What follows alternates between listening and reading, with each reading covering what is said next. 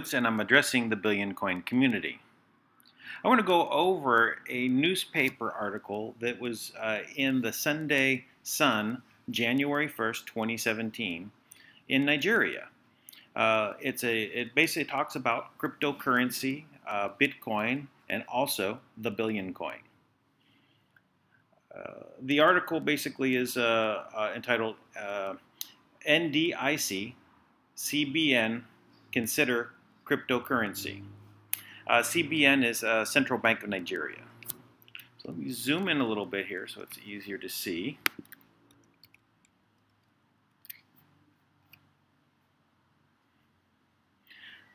So it's by AO alone. It starts developed countries, and indeed their developing counterparts, have since begun to low the path of digital currency, and Nigeria would not be left behind in the economic revolution which recently caught the attention of the Central Bank of Nigeria, CBN. Cryptocurrency is a digital asset from blockchain technology designed to work as a medium of exchange using cryptography as a secure transactions and to control the creation of additional units of currency. Cryptocurrencies are a subset of alternative currencies, or specifically digital currencies.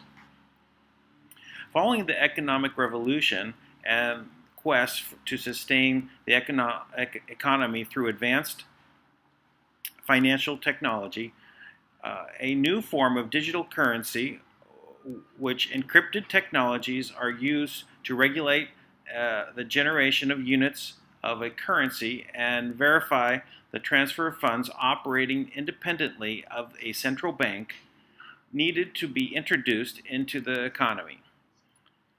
As it is today, automatic teller machines, ATMs, for cryptocurrencies have been launched in Canada, UK, Germany, South Korea, Brazil, India, etc., with the sole aim of aiding banking technology.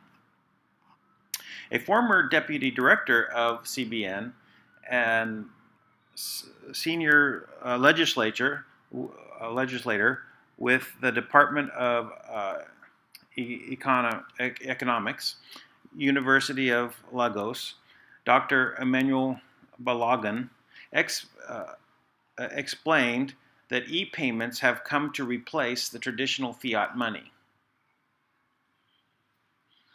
In the first instant, digital currency, or e-money, is part of an e-payment system, and e-payment is not symbolic.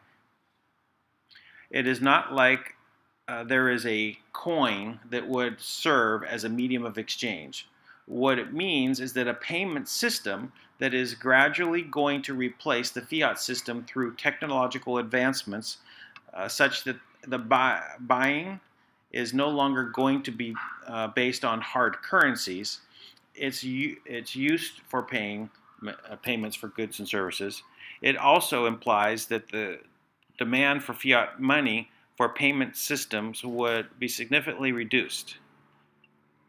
In a country like ours, which is fully reliant on hard currencies, the e-payment money would be of significant advantage to the Central Bank of Nigeria. It is not that CBN is just going into it, it is already a policy. A technology is based on what is called real-time gross settlement, RTGS. This time around, you will have direct access to your account irrespective of your bank and where it is located, and that is why you can draw from your ATM card anytime and anywhere in the world. That's what we're talking about, Balogun said.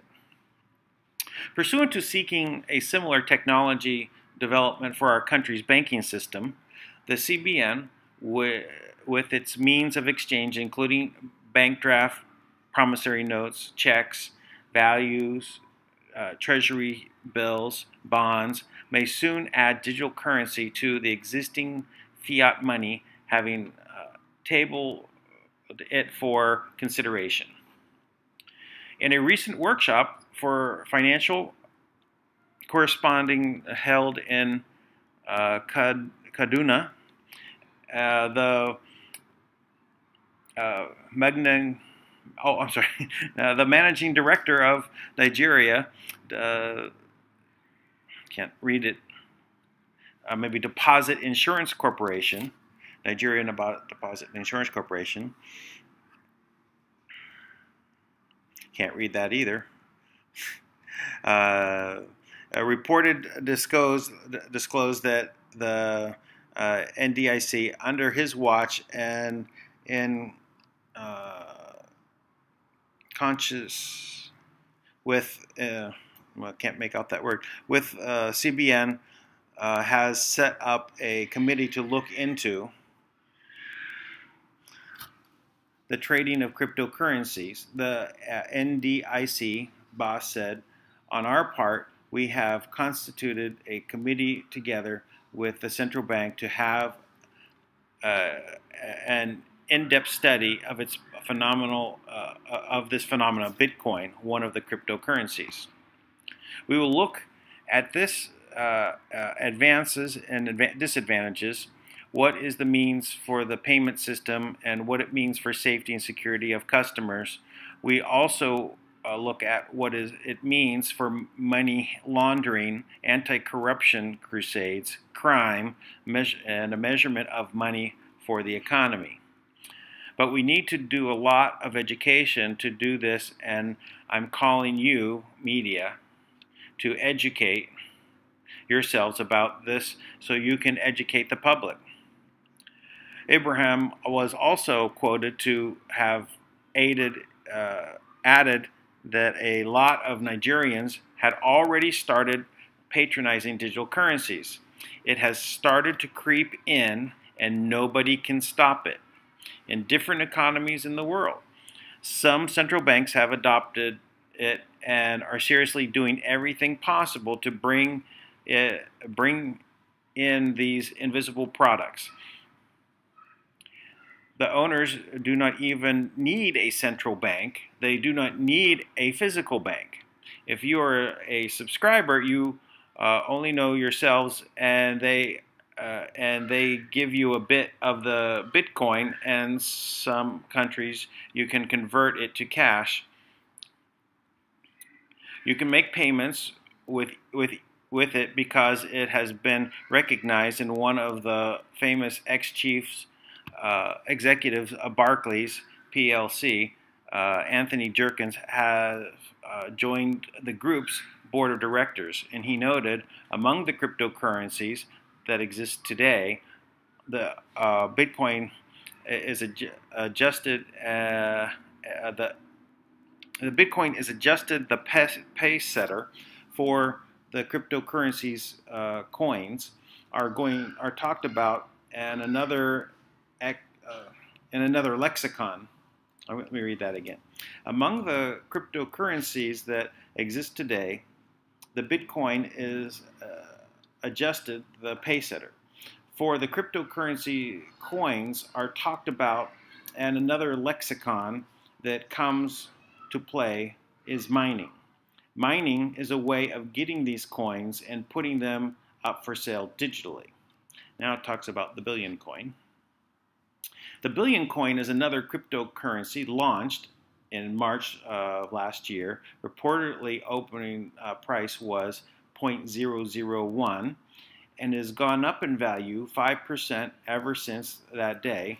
Traders on TBC enjoyed a wide range of interest rates according to their investments on the daily basis as the price of TBC appreciates. As targeted, the price of the coin soon hits $1 billion.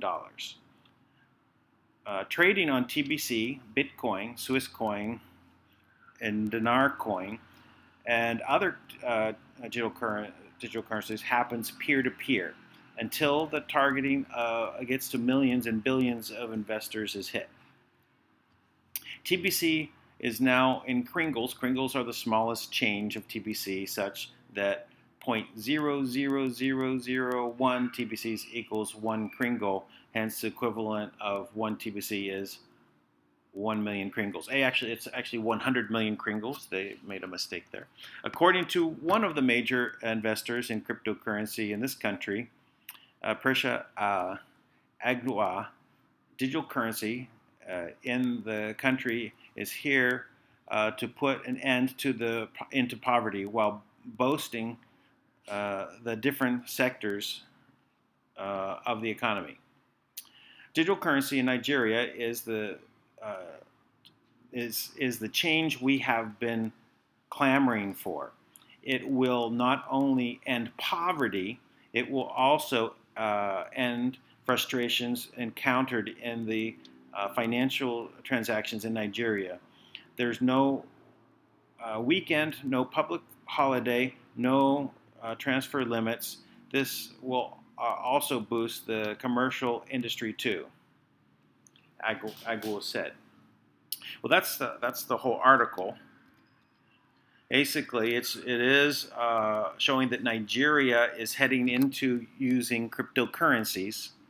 They recognize that it is a way that actually could bring Nigeria out of poverty. And TBC coin is there and is being used. And they also mentioned that it's not adopted by the masses yet, but they can see that is coming. And when it gets accepted by millions, that's when it'll be much easier to do an exchange of the coins with everyone else because everybody has them. Everyone has an account. So this is just a very good sign that in Nigeria, we're looking at the billion coin leading. And from what I can tell, from the number of Nigerians that contact me from these videos that I've been doing, which is somewhere in the neighborhood of 20 to 30 people a day, that's amazing. Nigeria is now leading the TBC community. So I will actually go through even another article, but I'm going to do them separately and break them up. And I hope this helped everyone understand what's going on in Nigeria, and have a great day. Bye-bye.